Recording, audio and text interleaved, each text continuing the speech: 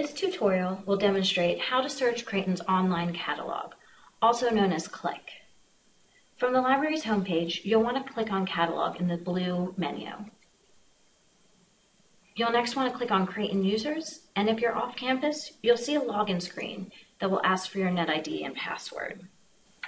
Once you successfully entered your NetID and password, you'll be pushed to this advanced search screen. You'll notice that there are a bunch of different search boxes. All of these can be changed using the drop-down menu to reflect what you want to search.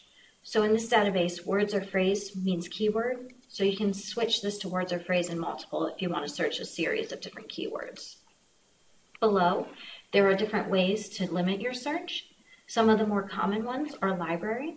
So if you're looking for an item from a particular library, you can specify that here. And material type. So if you specifically want a book or an ebook, you can limit it to those. Finally, on the right side of the page, you'll notice some search tips. These might help make your searching more effective. I'm just going to do a sample search here for Gospel of Luke commentary. And then once I click search, CLIC will return to you results that contain those words somewhere in the record.